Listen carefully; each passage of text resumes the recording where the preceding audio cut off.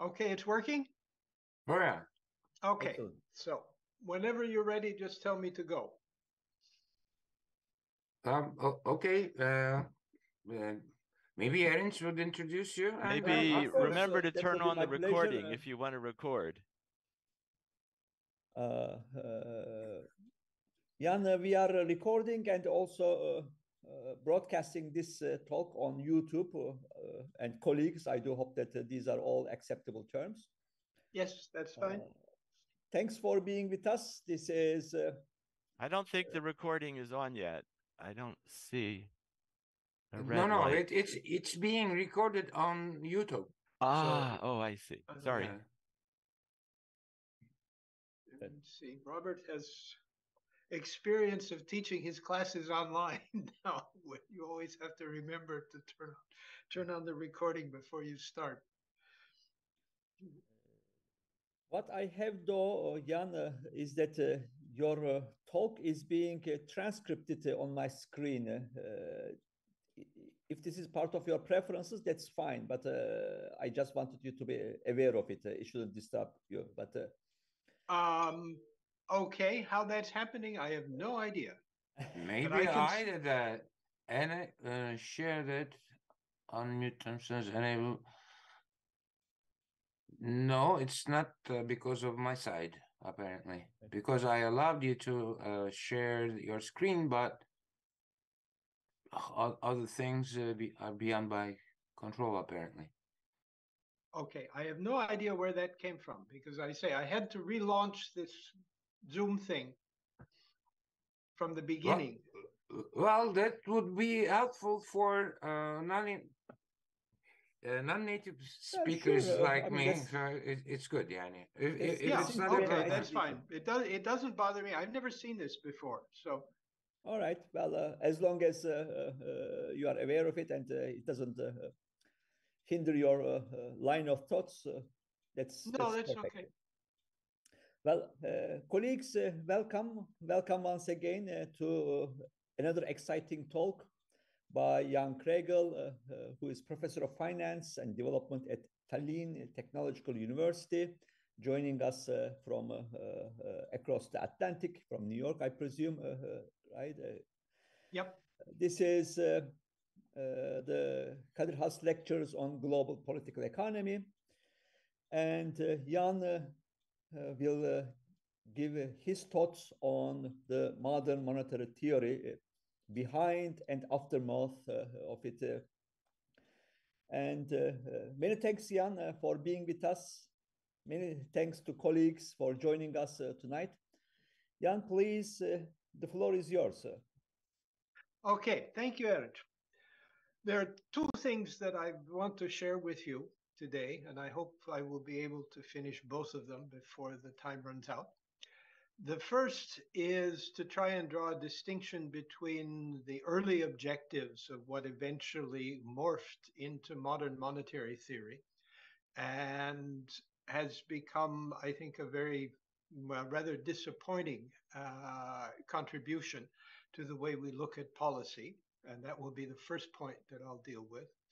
And the second point is that because of the constraints on the way modern monetary theory has been presented, it opens the way to a reconsideration of the proposals that were originally made in the 1940s by Keynes and a number of other people, and I underline this, in terms of proposing a clearing union as the optimal organization for international payments and the international financial system. One of the big advantages of this sort of system is that it allows for a coordinated global sharing of international indebtedness rather than bilateral indebtedness. And this, I'm going to argue, is a very big advantage in terms of the kind of issues that we're facing today in terms of providing finance, in particular for the developing countries in facing the problems of loss and damage from climate change and remediation in terms of trying to adjust the energy balance in terms of financing output. So those are the two things that we want to take care of today. So if we go back and I ask the question, MMT, how did it start? Well, I have the advantage of having been there more or less at the birth of what became MMT. And in simple terms, this was a trading strategy for hedge funds. Now, it was always very interesting that this was looked at as a branch of Keynesian theory that was launched by someone who was an active trader in international sovereign debt markets. And the question was, or the question that kept being asked is that how do these two things go together? Okay, why is this theory interested in Keynesian monetary theory when really he's a professional financial market trader? Well, it's a very simple answer, is that in that period, there was a very common sovereign bond trade that existed that Warren Mosler used at 3i, John Merriweather used at Solomon Brothers, and was used by a number of particular hedge funds. And this was the idea that you could engage in substantial arbitrage profits by using what eventually came to be called the carry trade, which then was just interest rate arbitrage. And in particular, it was borrowing in Deutschmarks at very cheap interest rates, investing in Italian lira bonds, and holding those bonds to maturity. This is what we used to call a relative value trade. Now, if you look at that sort of trade, the only risk that you have is a risk of government default. And as Warren tells the story, he visited a number of people in the Italian Treasury to try and determine whether or not that default was a reasonable probability. And his result was that no, governments were not likely to default on their sovereign bond issues. And the reason for that was that as long as they could print the currency in which that bond was denominated, they could always pay the interest on the debt. So that it really was a losing proposition to default on the debt. They were always better off in trying to inflate their way or to create money in order to pay it off. So this is the beginning of the idea behind MMT. And as I say, it was a relatively general trade that was used in markets at that time. If you're interested in looking, if you trace it down on the net, you can find descriptions of this trade that exist. Now, the next step was the step from being a hedge trader to being a quasi-academic market economist.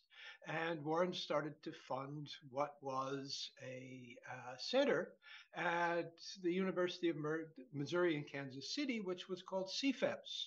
Okay, it wasn't called MMT, it was called CFEPS. What was CFEPS? It was a Center for Full Employment and Price Stability. Okay, there was really no idea of MMT at that point, but the idea was that this provided the possibility for joining these two, what seemed to be at that time in the accepted academic literature, as a trade-off. That is, you could either have more unemployment and less inflation, or vice versa. And the argument behind the center was no, that you could have both of these at the same time. And this is the thing which I think attracted people to this approach in the beginning. And if you look at the way that evolved, it was evolved in terms of providing what eventually became the employer of last resort program. Now, this is where Minsky enters the story, because he had proposed a similar type of program totally independently of anything that was generated out of CFEPS. But if you eventually look at the literature, you can find proposals for employment of last resort programs going back to the post-World War I discussions of economic policy. Okay, so it really was not a new concept. But when it was proposed with CFEPs, nobody really had any historical knowledge or recognition that there was a background to this idea. And it seemed like a very sensible idea. So the idea behind the employer of last resort, and again, these were hedge fund dealers who were doing this. So the obvious way to think about this was an employer of last resort is the government holding a buffer stock of jobs. And buffer stocks were things that had been widely discussed in the run up to the Bretton Woods agreements. So it seemed very sensible that the government could use this employer of last resort program by setting the bid ask prices on the jobs that it used in order to generate the buffer stock to provide stability to wages relative to productivity. So it became a very desirable alternative relative to incomes policy, which had been the preferred post-Keynesian policy prior to that time, and raised only one particular problem, and that was how you were going to finance that stock. If you're a dealer in a financial market, you're setting bid-ask prices. If people tell you that, yes, they're going to buy from you a certain amount at the price that you're quoting, you have to have something to sell them. So the problem is that you have to have capital so that you can hold a supply in order to make good on your bid-ask prices. So the question arose: how was the government going to finance this stock of ELR jobs? And of course, there it joined up with the argument about the hedge fund trade, which said that, well, okay, if the government cannot ever default or will choose never to default on its outstanding sovereign debt, it can simply issue debt in order to finance that stock of ELR labor. So that the idea of what I call the no default principle on sovereign debt came in to finance that stock of ELR jobs. Now, there were a number of estimates that were made at that time. Scott Fulwiler, using the FAIR model, produced a number of estimates that probably this would come up, at least for the United States and developed countries, as something like 1 or 2% of GDP, which was not a big deal. That is, it was not a question of having complete autonomy in terms of the ability to generate deficits or anything else. That is, this was a relatively small proportion of government lending, and something that we could live with quite easily without any additional sort of theoretical support.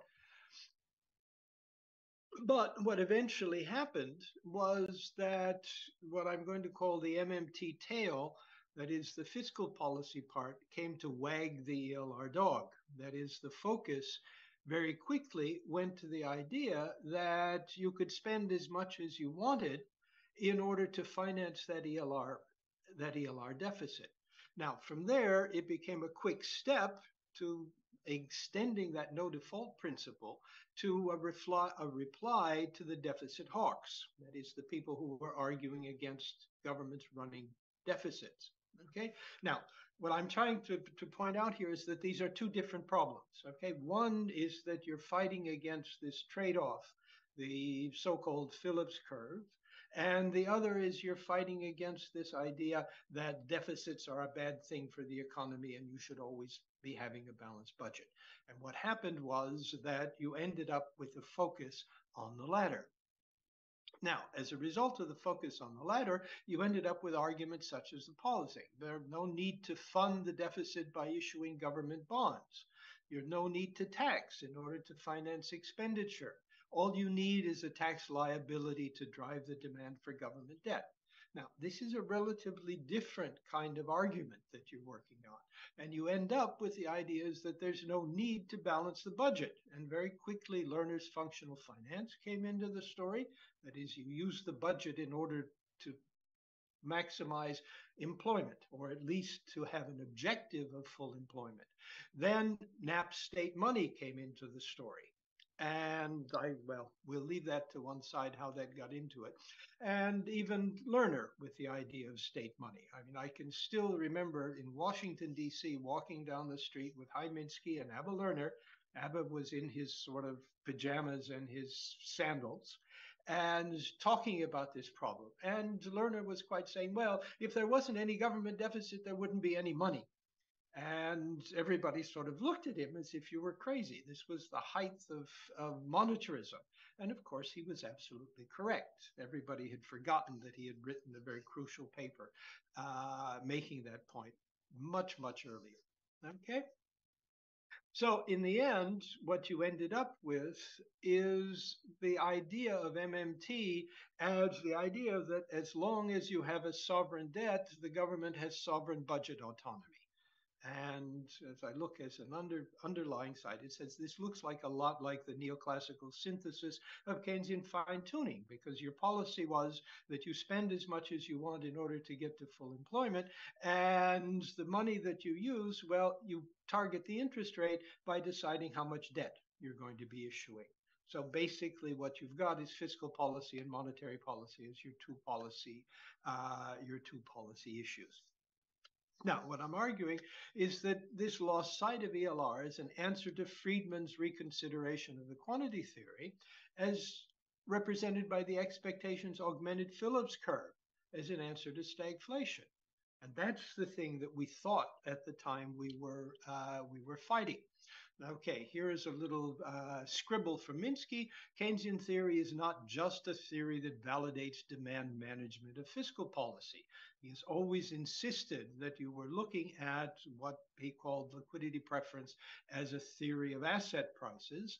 And I've tried to make a big deal out of the fact that it's not only asset prices, you can use liquidity preference as an entire theory of prices to counter the idea that there is no micro foundation to Keynesian theory. Anyway, if we go back to this idea of the Phillips curve that we were fighting, those of you who are, well, as old as I am, and I think Robert probably can remember this, he's somewhat younger than I am, but still remembers the arguments that were had at this time, is that if you patched the Phillips curve onto the ISM model, you could plug that hole of the absent micro theory, and that became your entire explanation of prices and price inflation. Now, all of this was generated by what? Well, a number of papers that Friedman had written from the time he started as an active economist, dealing with long-term and short-term policy issues. The first issue is a 1948 paper where he sets out his monetary framework for long-term government policy. That long-term framework, as he said, this is a quote, monetary framework for a competitive order, since the competitive order cannot provide one for itself. It should operate under the rule of law rather than discretionary authority of administrators. Okay, today we would call that the deep state. That is, Friedman would have fit in quite nicely in the Dow idea of cryptocurrency. Okay. This monetary framework would eliminate both the private creation or destruction of money and discretionary control of the quantity of money by central bank authority to complete the elimination of the major weapons of discretionary authority, the existing powers to engage in open market operations, and the existing direct controls over stock market and consumer credit should be abolished. Okay? The government would set a full employment expenditure budget and then have an actual budget which would set the stable progressive tax and expenditure policies to balance the former when deficits in the latter would generate automatic stabilizer expenditures financed by direct monetary creation. Okay? Basically, what he did in this 48 paper was to eliminate discretionary government anti-cyclical demand management policy. Okay? And that was the beginning of this reconsideration of the quantity theory. Now, eventually, this idea was extended to what came to be called the expectations augmented Phillips curve. Okay, and this is the case where all sorts of people ended up winning Nobel Prizes for this idea of adding expectations to the idea of the Phillips curve. That idea was what? Well, basically, the argument was that if you look at the short-term use of monetary or fiscal policy, the argument was that any possible benefit would come from what came to be called a mismatch of price expectations. That is, this is very similar to the arguments that we find in Hume, when Hume talks about the impact of the expansion of the domestic money supply as a result of a surplus on external account. That is, what happens is that demand goes up, and in Hume's account, he talks about the farmers running faster behind their plows. Well, in the expectations augmented idea, the idea is that when demand increases, the expectations adjustment is differential between workers and producers. And the argument is that the demand impact on the employers is for an expectation of a demand in sales and an increase in prices, while the workers are using existing price expectations in order to increase their effort in terms of increasing the amount of employment. And the idea is that this will provide for an increase in employment until the workers get savvy, notice that they're actually paying higher prices, and go back to their pre-existing level of effort. The short term is what? The idea is that the counterintuitive result is that all monetary policy can do is to avoid causing instability by avoiding active monetary policy and unifying real and monetary representation of economic variables. That is, to have stable prices. And you have stable prices by having a stable quantity of money or a stable rate of increase in the quantity of money. So these two factors not only said that you were looking at this trade-off, but that in fact, in order to get that trade-off, you had to eliminate any active policy, long-term or short-term. And this was the idea that this alternative employer of last resort policy was going to provide. Now, as an aside to this, if we look at Friedman's analysis, there's an error in that analysis. Okay? If after you increase the money supply, workers are working more and the unemployed are accepting to work, that is, you have an expansion in employment, then by definition, they must have been involuntarily unemployed when they started out. Okay? So that you started out not from a position of the natural rate of unemployment, but you started out from a position of involuntary unemployment. That is, there's an internal contradiction in this argument. Okay? Now, most people have forgotten that, and most people really didn't recognize it when it took place. But this was one of the things which this CFEP's analysis was supposed to bring out. That is, that the alternative did not provide any sort of reasonable full employment policy. So the question then became, were you going to use that employment policy side of the argument, or the MMT side of the argument, that is the unlimited nature of sovereign government expenditures, as the focal point of the theory? And what happened was that very quickly the political discourse was turned into a discourse in terms of arguing against the so-called deficit hawks. So that we completely lost sight of Friedman and his long-term and short-term monetary framework, and also this idea of the reconsideration of the quantity theory.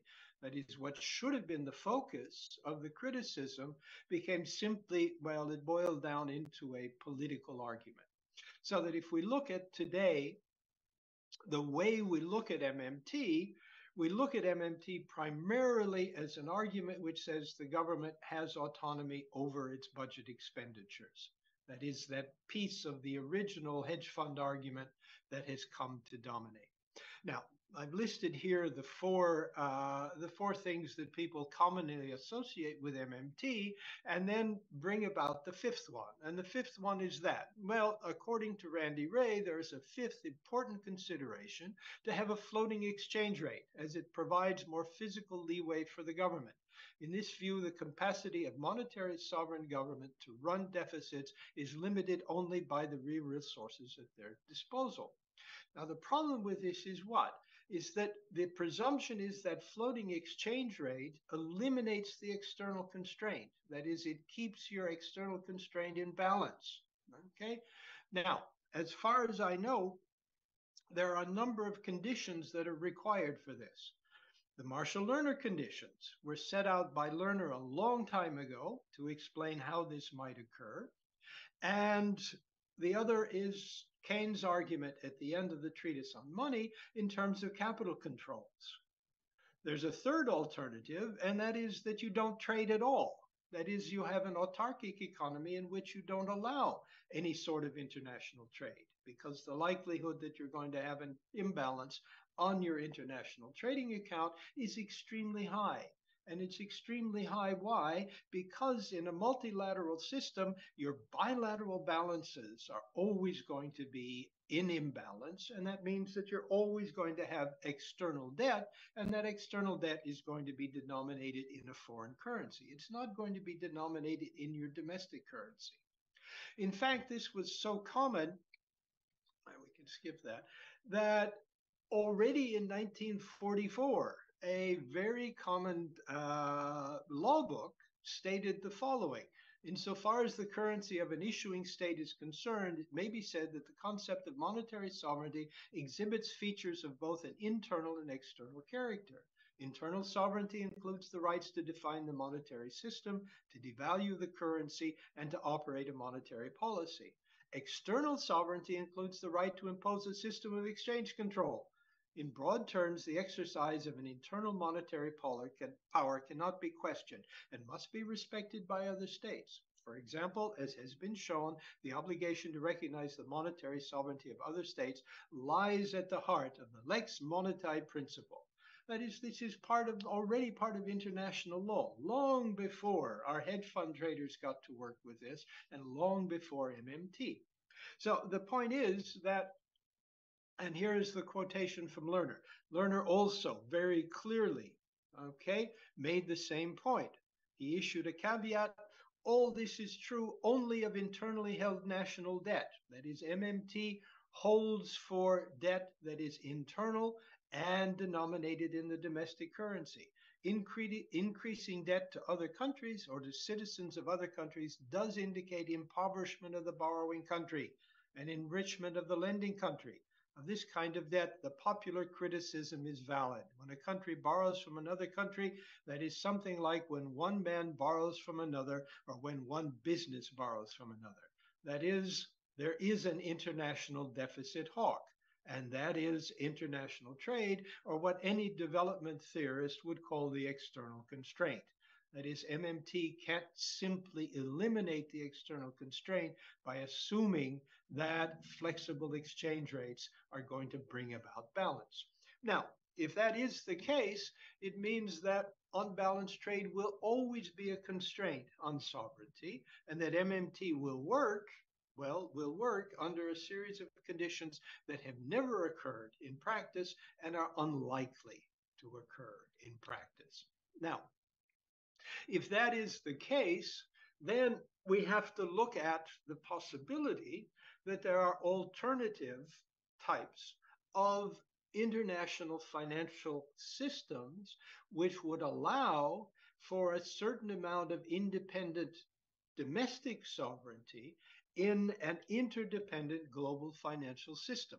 Now, the answer to this is what? Well, this is what I'm going to call a global bookkeeper.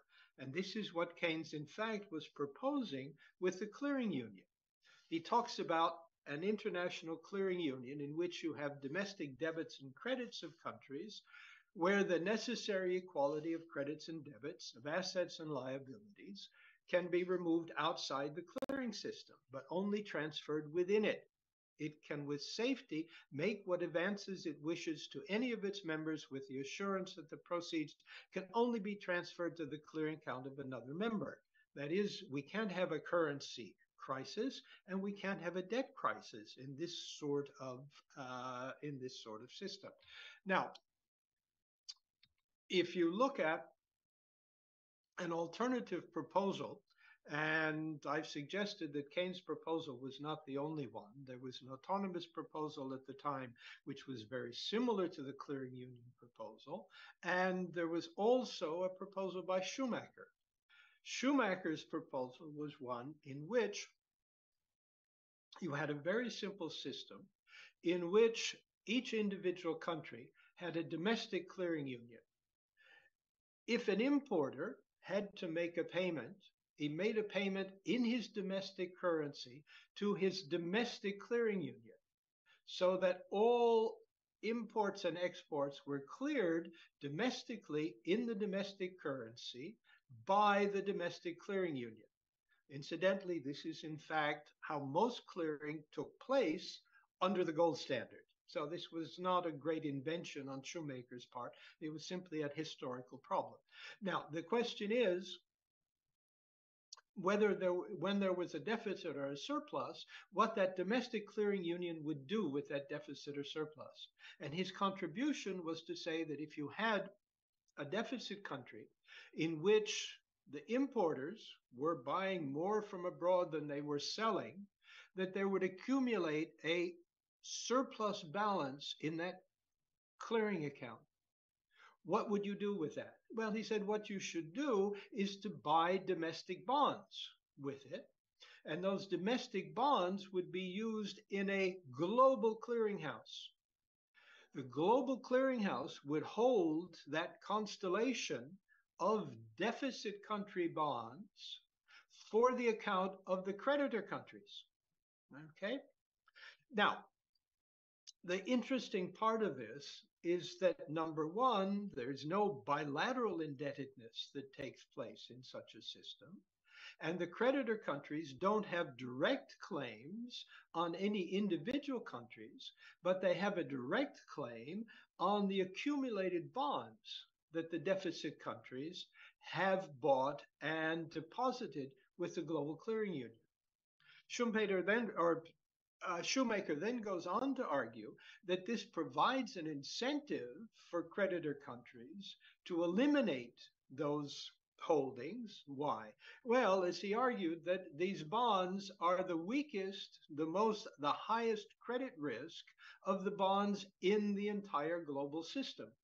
So that if you're trying to diminish your credit risk, the easier way to do that is to use those bonds in order to buy exports from the deficit countries, so that you have an incentive in terms of the way risks are distributed and debts are distributed in the system in order to eliminate those deficits as fast as you possibly can.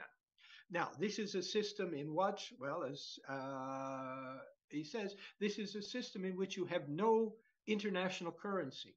Okay, you don't need an international currency for this system to function. You don't need a dollar being the dominant currency. You don't need to substitute the dollar with SDRs or any type of ersatz currency or invented currency. Each country keeps its domestic currency, and each country keeps its payments internally. And this is the proposal which allows for the possibility, well, I would suggest, allows for the possibility of keeping a certain amount of domestic monetary sovereignty within the context of MMT. So if you're going to use MMT and recognize that external constraint, this is one way of moving that external constraint from a bilateral basis to a multilateral basis. In fact, what Schumacher called this was his system of multilateral clearing, and the distribution of risk is also based on a multilateral basis. And this would provide a much better argument than the one which simply said that any individual country simply had to introduce a flexible exchange rate and then it could eliminate its external balance. So if we're, the last thing that I can do is to say that this type of clearing union is more attractive today than it was in 1944, because in fact, well, we now have blockchain and all of these digital digital advantages, and the central banks are considering setting up their own digital currencies. So it would be much, much easier to set up this international clearing system, and the global bookkeeper, which could now be done by some sort of domestic blockchain, rather than relying on flexible exchange rates in order to bring about balance. So, having said that, I hope I haven't gone too far over the time limit. There are a number of papers which are available on a website if you choose to go and look at them, where I spelled out all of these things at great length. So, Ernst, that's the end of the story that we have for today, with these two specific factors. The one is the constraint on the MMT system that is created by the impossibility of eliminating the external constraint, and the possibility of trying to use a different type of international institution in order to provide some alleviation to that sort of constraint. Many thanks, Jan. That was really indeed to the point, and many thanks for your contributions. That was very thought-provocative and clear. Thank you. Thank you. Not only that, it was extremely enlightening. I'm going to listen to your presentation again and again to understand the details. I mean, this is history that how it evolved. I mean, I never knew these details when I looked at only what the current MMTers are saying. How it evolved seems amazing. I mean, as I said, I'll listen to you over and over again until I understand everything. Thank you. It was unbelievable.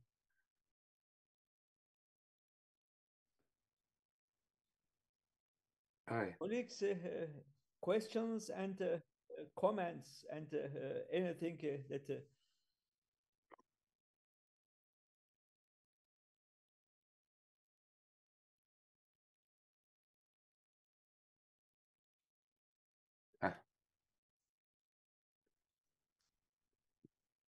Mr. Velasquez, the floor is yours. Please go ahead. Thank you, Dr. Kregel, for the presentation.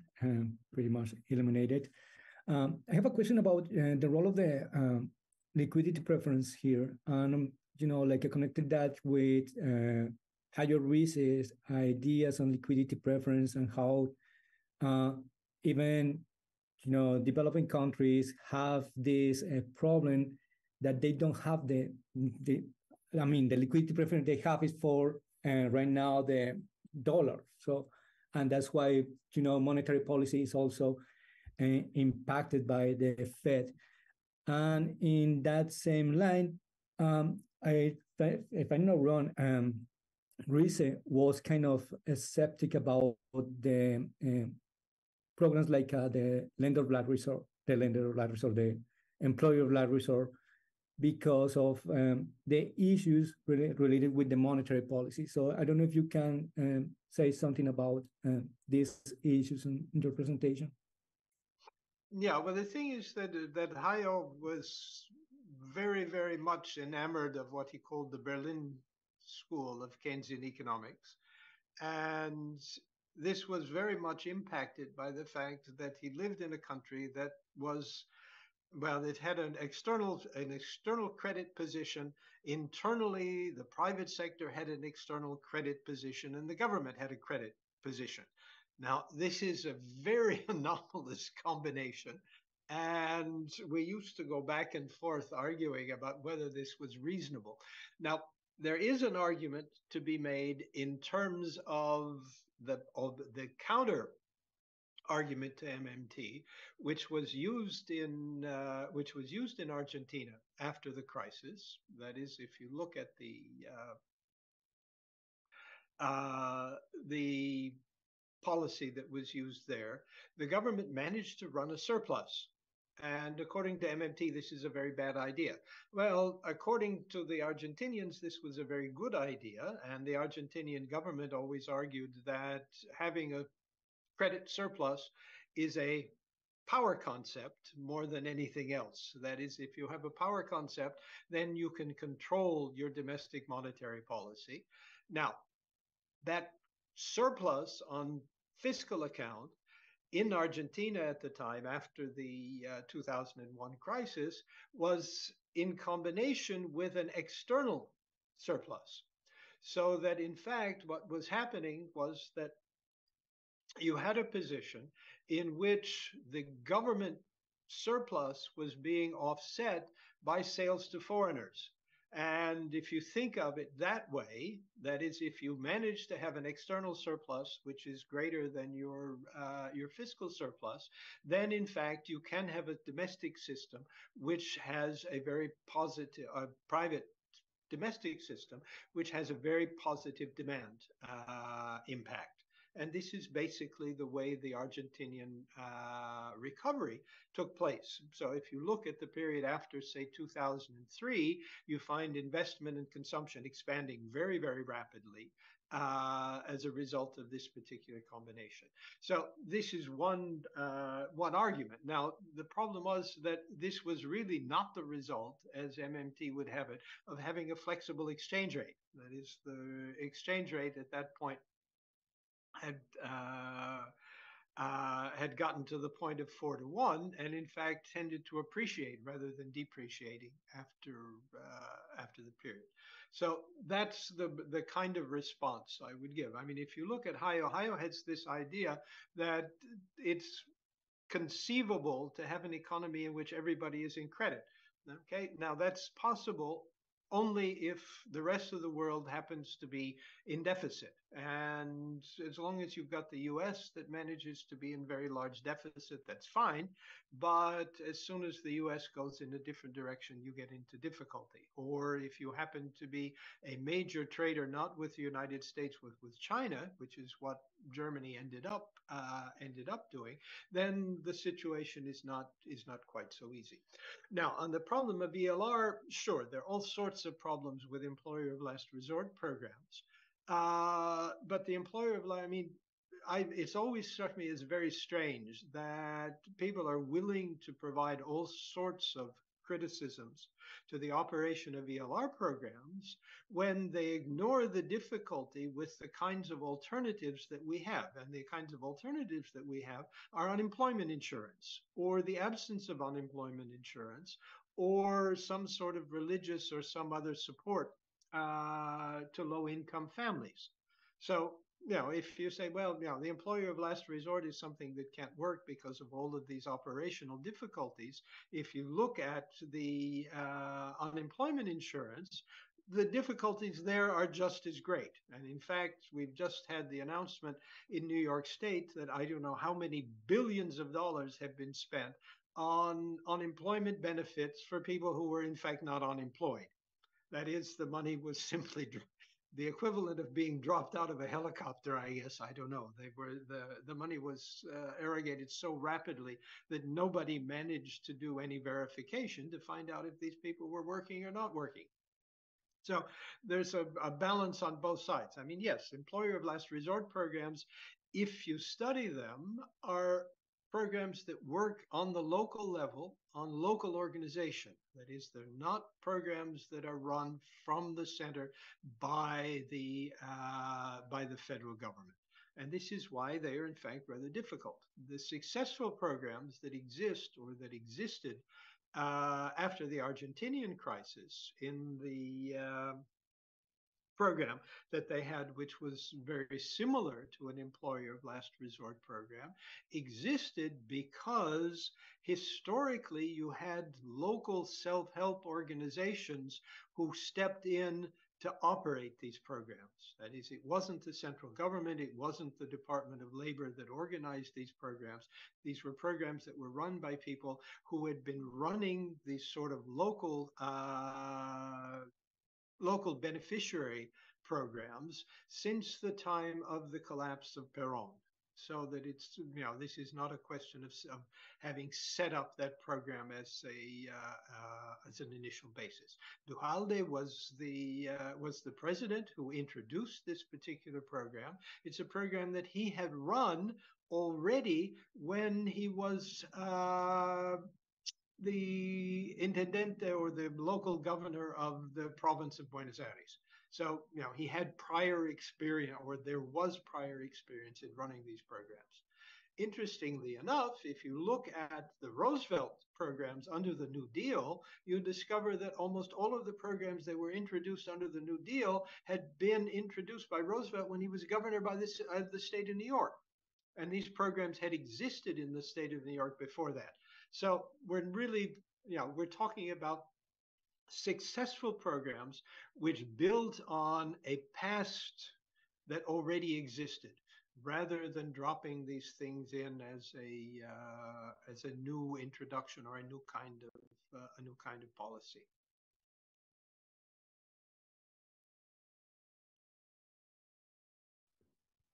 Many thanks, Jan. Many thanks, Ivan. Anything further to pass on?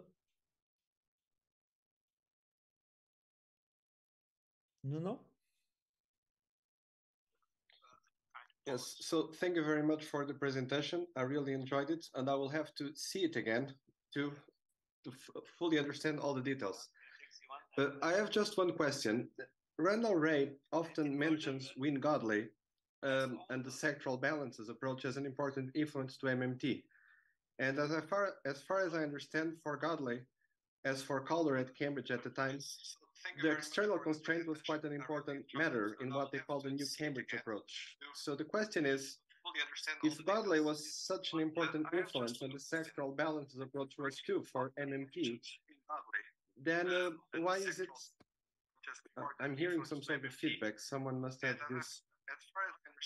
Now, maybe you need to mute yourself. Maybe there is a echo coming from there. If I mute myself, you cannot hear me. That's true. It's someone else who must mute. I don't know who. Try turning off the sound on your computer. Not your mute, but the computer sound. Yeah. Someone must have. Okay. Maybe you need to mute yourself. Maybe there is a.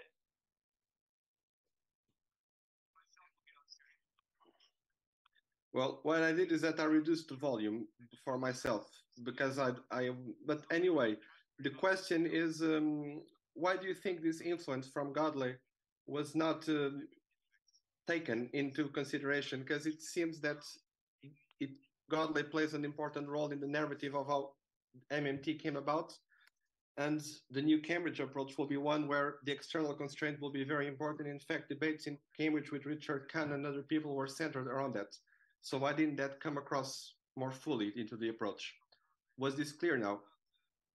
Yeah, okay, that's a very interesting question, to which I really don't have a direct answer. I don't know, you probably should ask Randy that more directly. Having been, what shall I say, actively involved in this early period, both in the time when Wynne was in the United States, and Randy and I were both in the same place with him. I mean, I remember having a room across from Wynne's at that time.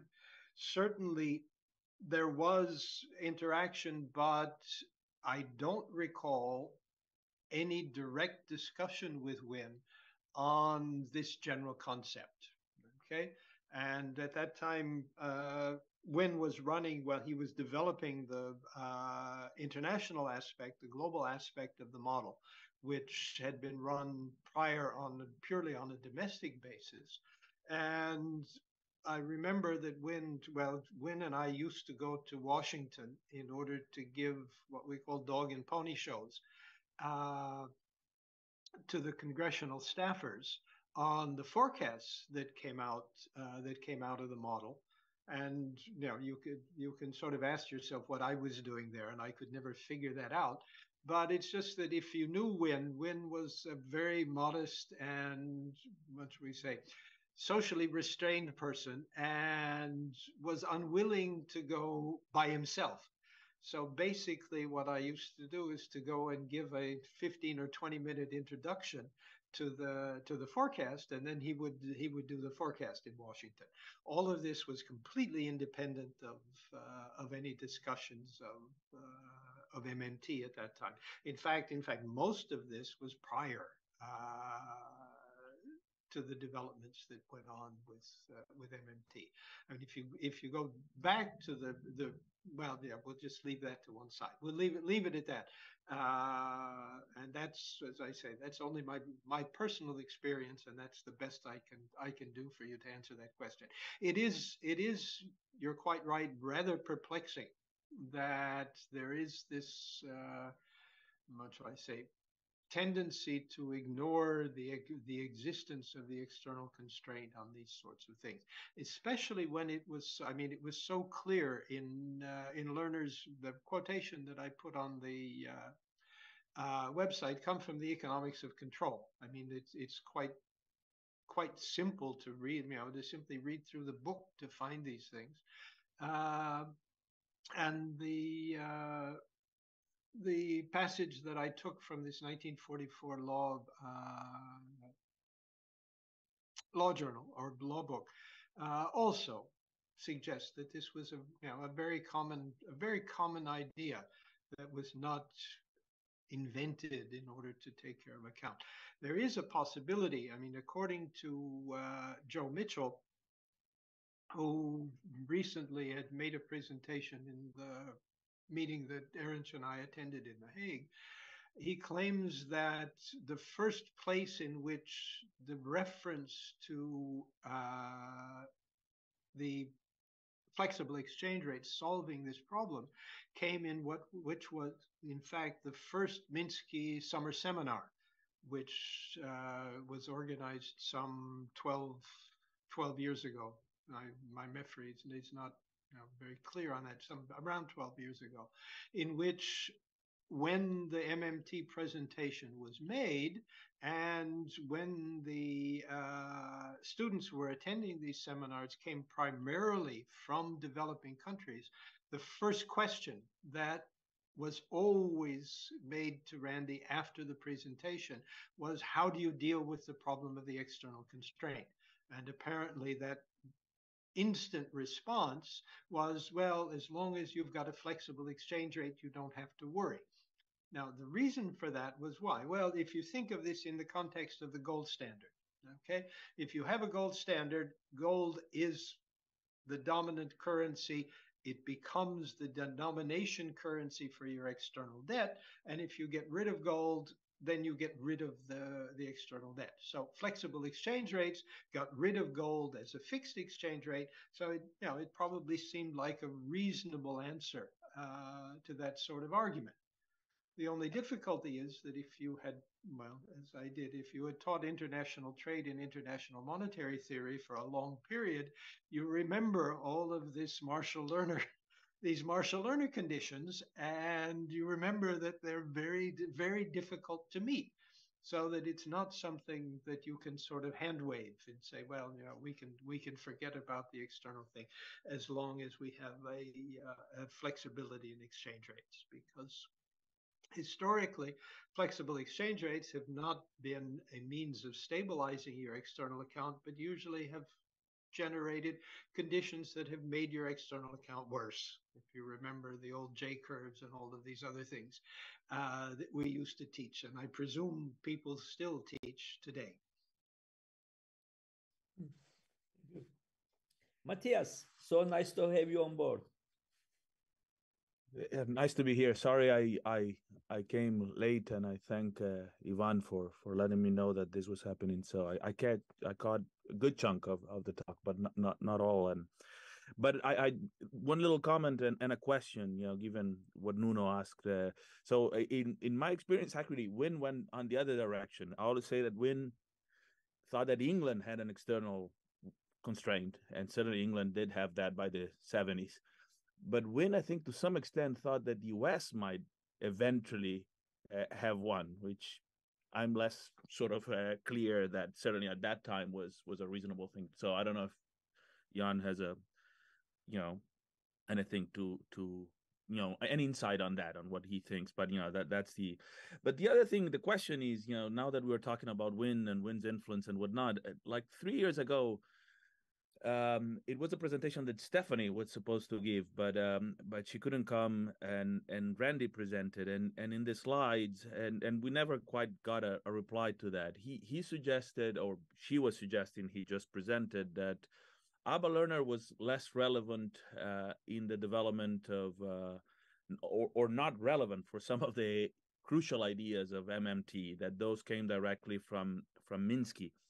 And in my head, I always, and maybe I'm wrong, but the three things that I normally say to MMT were, charterless money, functional finance, and employer of last resort. And I always thought that two of those are ABA Learner. So I don't know, again, and maybe you're not the right person to ask this, but if you have any insight on why Learner is seen as less relevant, by many MMT authors. Thank you. Yeah, I mean, historically, at the beginning, they made no reference to Learner at all. And in fact, I can still remember telling them that, if you want background to that, in fact, I ended, say my mea culpa, I ended up contributing NAP to that discussion and contributing Learner to that discussion.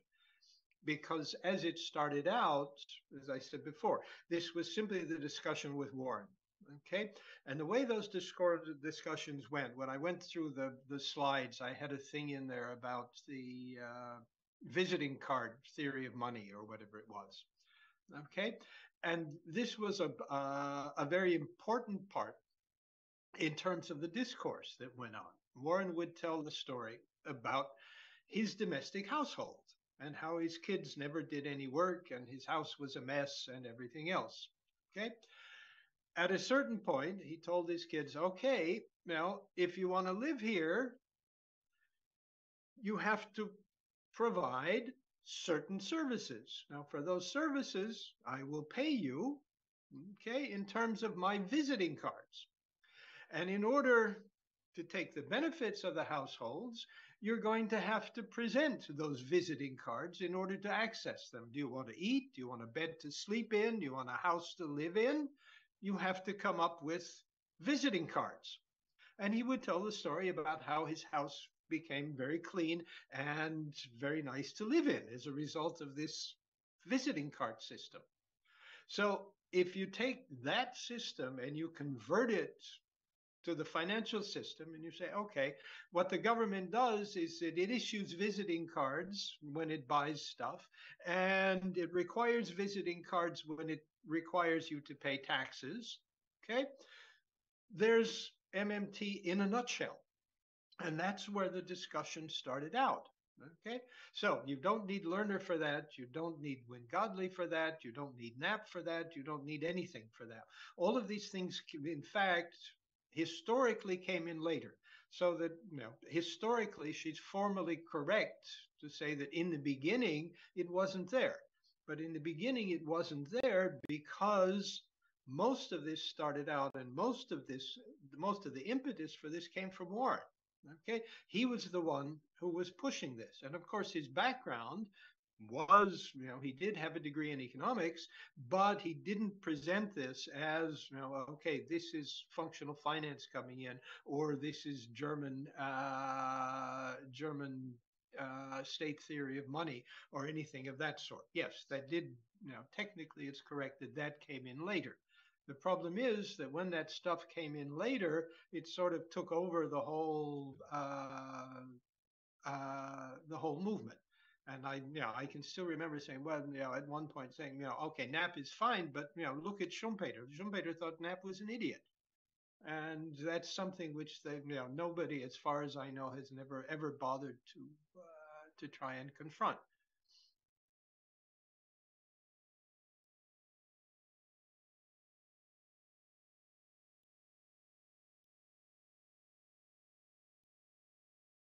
So you all have business cards. So you say you can do this without. I doubt my son would work for the business cards. Well, turn him over to the dinner table.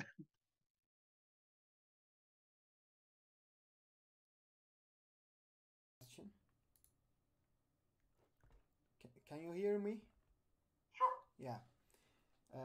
Professor, first of all, thank you for this great presentation. I want to ask that what do you think about the Sheikh criticism or in the recent books? You know, briefly, he says that the in the fiat money system you have no limit in the monetary expansion. You can finance in the government expenditure, but there is a limit in the system. Limit is the profit level. Level of profit is a maximum and sustainable level of growth. If you and the system needs a pool of employment. If you drill the pool, you can face the higher wages and the lower profits, and you can face the inflation and the unemployment at the same time. This is the basic criticism of Denver Shacks for the MMT. So what do you think about this? And the second question is, what are the other possible risks of the implementing MMT? Thank you. Okay, to start with, even before we get to Sheikh's criticism, Minsky was always very skeptical of this idea that there was an unlimited amount of government debt that you could issue. Okay, now there are a number of reasons for this, which he spelled out quite clearly. It's not necessary to go back and look at all of them. But if you're a financial market operator, okay, you recognize that there are limits to the amount of debt that you can issue. Now, the difficulty is that really nobody backing MMT should ever have made that argument. Okay? The technical limit to the argument is one that you go back and you say, okay, if you have the argument that says the government budget should always be balanced, okay, MMT provides you with an argument which says that that particular proposition is false, okay, in terms of a policy proposition. Now, whether we needed MMT to do that or not, I'm not sure. I mean, when Keynes used Kahn's multiplier in order to demonstrate that savings would always equal the amount of investment or whatever it was, you had already solved that problem. Okay? So you really didn't need MMT to make that particular argument.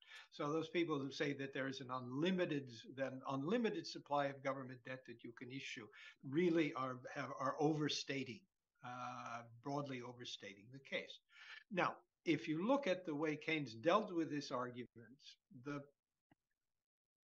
papers that these really weren't papers, these were internal policy documents that came out in the Treasury after the Second World War, it's quite clear that what he had in mind was to say that you can always, well, if you look at a passage in I think it was a BBC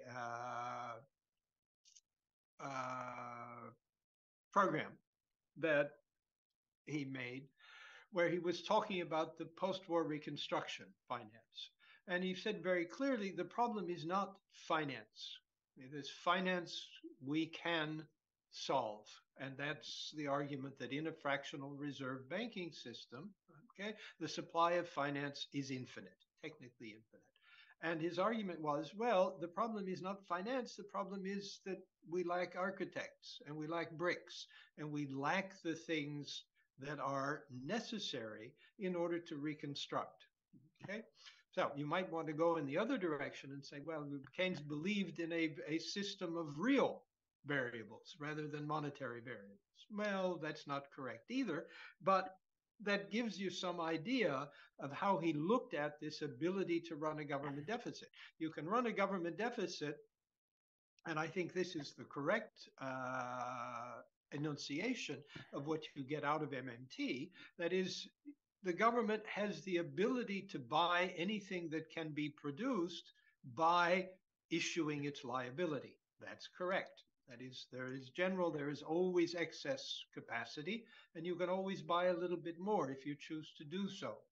Okay? If you go back to Joan Robinson and her discussion of disguised unemployment, Okay, there are always some margin in terms of increasing productivity in the system and so forth. But that doesn't mean that you have an unlimited possibility of increasing your indebtedness. And it's that point that Sheikh's criticism comes in.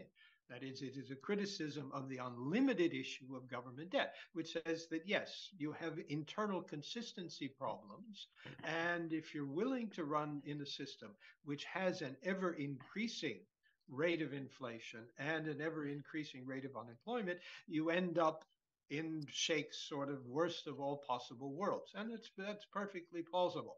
But the problem is that you started out with the wrong premise rather than this is a real criticism.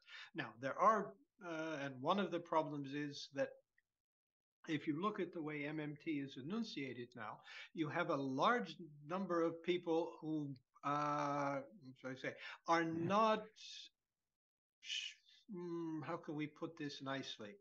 That do not have the appropriate theoretical and historical background in order to recognize the limits on that proposition. Okay, and this is one of the reasons why I've been extremely frustrated in the way this discussion has gone on, because a lot of people have simply looked on this as now a carte blanche on the ability to spend as much as you want whenever you want to do it, rather than recognizing that these internal constraints do, in fact, whether they're internal or external constraints, actually do exist. Your external constraint is, if you look at your domestic economy, there is a maximum that you can produce. Even if you generate, if you eliminate all of your disguised unemployment, you do run into a limit, and then you run into a constraint. Or if you start borrowing resources from abroad, you end up with the limit on your sovereignty, and that's an external limit. So that's I think in that dimension. But the Sheikh's proposition, given that premise, is in fact correct.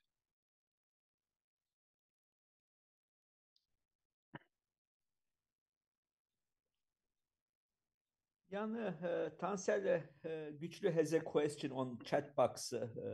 If you can have access to it, or otherwise I can read it through. However you feel comfortable. Okay, let me see now. Let's see. Oh, let's see. Okay, Robert is gone. That's everything. Okay, Tencel. Maybe the thing about Lerner could be like that. In his first pieces about functional finance, it's not so clear and has some exogenous money dimensions in it. But when we look at his 1947 piece, Money That Creates a State, is more about Chartist money and looks nothing original in it. We see nearly the same argumentation with Knapp's book. What do you think? Yeah, I mean, there's now I can't remember because I haven't read the state money piece recently. Whether he has a direct reference to Knapp or not, I'm not sure. What I have subsequently discovered is that Knapp was not the only guy there. Okay, you have Ben Dixon, who was in the story, and eventually there is apparently an English translation of Ben Dixon coming out. You have Albert Hahn, who was also in that area. That is, there was a whole a whole panoply of alternative monetary approaches being discussed in Germany at that time. So that whether Lerner took this from Knapp directly or simply took this from this wider environment, I'm not sure. Okay, so that in that particular term, I think you're correct in saying that what he had taken was something which was an isomorph of what you find in Knapp. But the other thing is that I don't know, the number of people who have actually read Knapp, you can probably count on your one hand, because it's a dreadfully boring and complicated book. And for English readers, we don't even have the whole thing. That is, the translation is simply a partial translation of the original. Now, as I've already mentioned, if you look at Schumpeter had no qualms at all about that this was abject nonsense. Now, it's difficult to understand why he was so against this unless you read the Schumpeter's treatise on money, which in fact, as an English reader, only appeared about 5 or 6 years ago in translation. But it is quite clear that the reason for this is that he exemplifies this idea of the, if you like, the hat check or the token money, and this idea of using balance sheets and clearing. Now, in the presentation, I sort of skipped over this. I've spent most of the last 10 or 15 years trying to work out this alternative, what I now call the imaginary money approach, which I think represents a viable alternative, which nobody remembers, which has sort of completely disappeared from monetary discourse as a result of the dominance of Friedman and the quantity theory. But Schumpeter was well in line with that particular approach. And if you read the treatise, which he chose not to publish, basically because he thought Keynes's treatise had stolen everything that he had to contribute. I think this is absolutely untrue, but that was his argument, that you discover the best criticism that you can make of Knapp's theory, rather than what you find in the history of economic analysis and a number of random statements in his absolute, of the published work during his lifetime. Tencel, I can see you, so.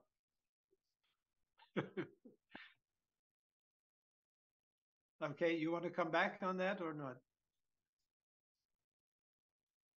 No, thank you so much. Thank you so much for your answer.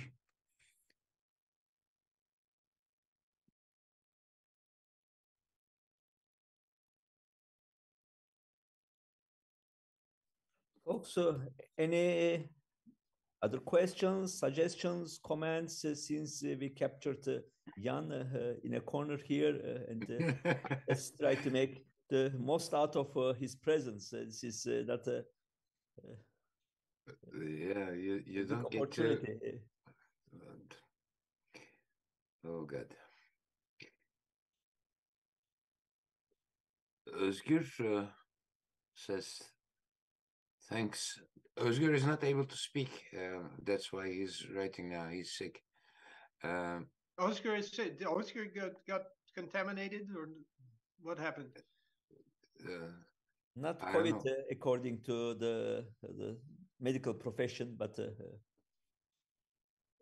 something like that. Flu or something, if I'm not wrong. I have lots of questions to ask, but I guess we said 1 hour and 20 minutes or so. We are coming to the end. Maybe we should ask if there are any other questions from any other of the participants.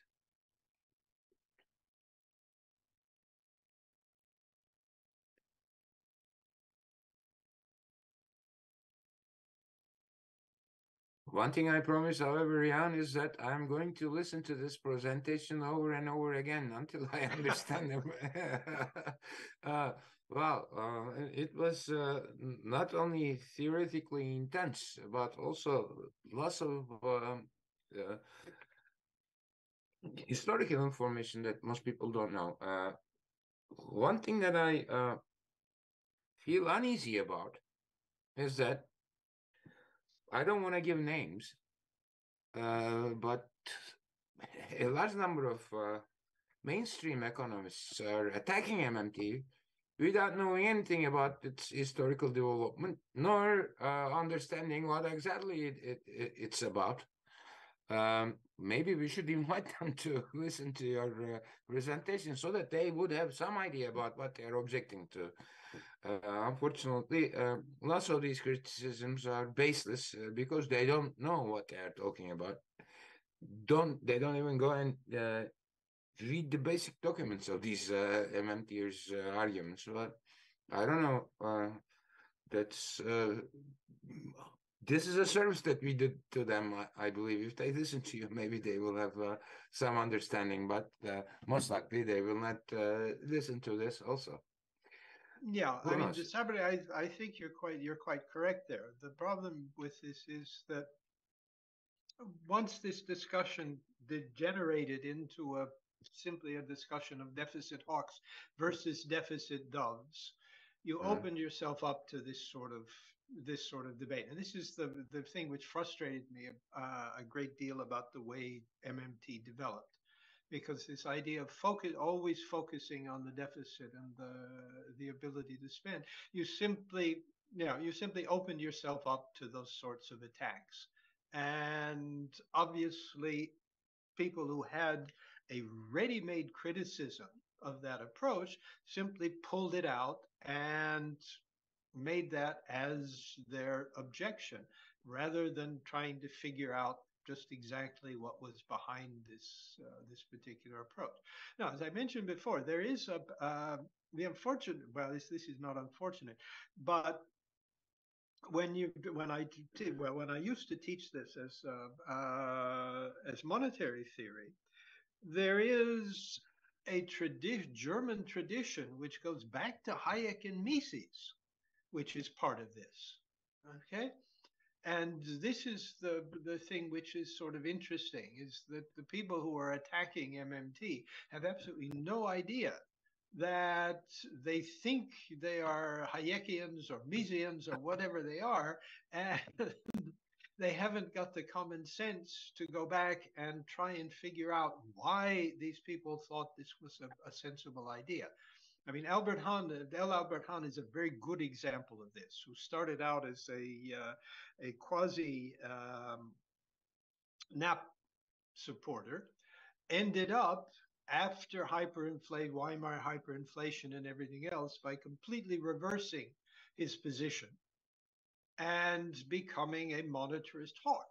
So, they look at this last part without going back to his early writings and asking, what was sensible? Why did he change his mind?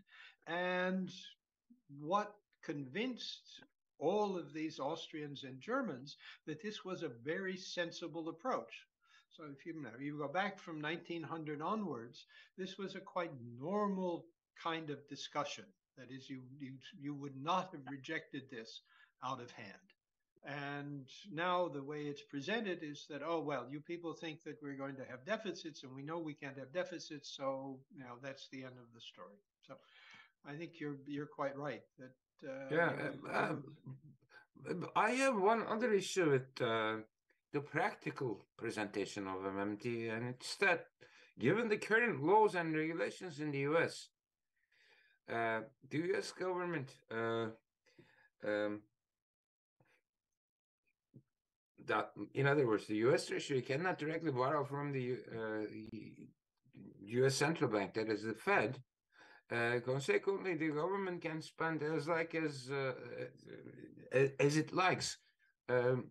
Doesn't reflect the reality. It cannot happen, right? I mean that's true, but these are, very interesting institutional ideas. Yeah. Okay, because if you look, the idea of having a debt limit, that came about because the U.S. government had issues of a number of alternative different types of debt. Oh, yeah. And the Congress at one point decided, okay, we're going to consolidate. All right. Britain did the same thing at a certain point. Okay. Mm-hmm. So they passed a law and it said, we're going to take all of the debt which exists and we're going to convert it into something which is a more comprehensive set of borrowings. Okay.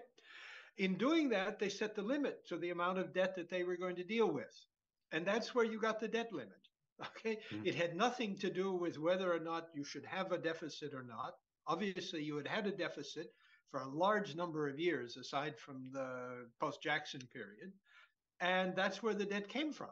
So it wasn't a discussion about whether it was good to have a deficit or a surplus. It was simply a number that they chose to say that this is the amount of debt which is outstanding, we are going to consolidate.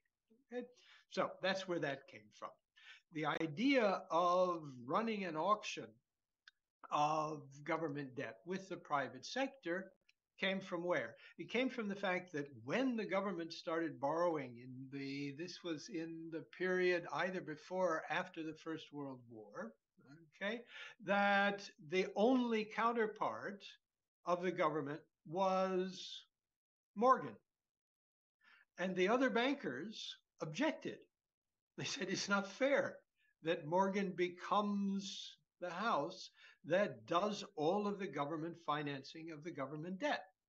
So they created this system which said that no, you can't do this as we've done it in the past.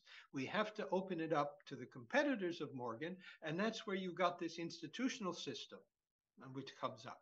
Okay. Now, all of this has absolutely nothing to do with the theoretical concepts behind, I don't know, charterless money or MMT or any of this other stuff.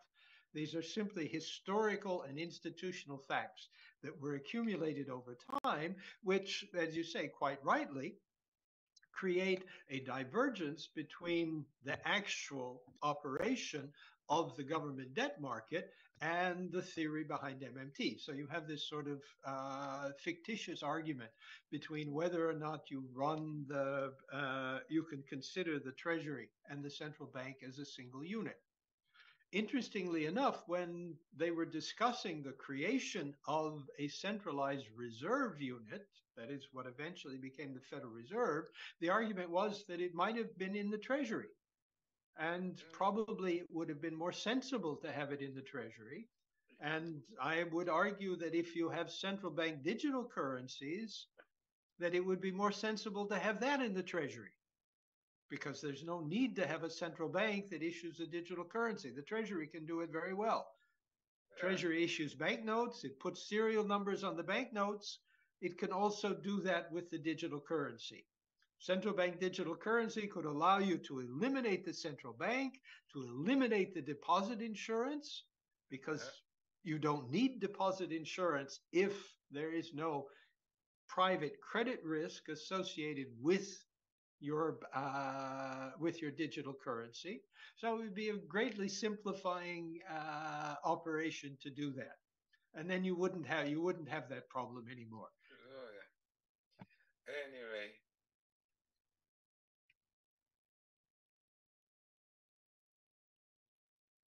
Well, Of course, the bankers would not be very pleased with this. oh yeah, I mean, what you suggested pretty much eliminates the need for the banks, if I'm not wrong, right? I mean, that's right. That's right. Yeah. Well, in reality, I have an idea of some sort of. Well, it would take a lot of time if I go into details, but if a single bank with autonomous local branches. You could work it that way too, yeah. Yeah, in a single country, if the autonomous branches respond to the demands of the borrowers who are also their depositors, why do we need a central bank, right? Because that single bank can always make the payments among its branches as the current banks are doing, right? They don't need the central bank for that.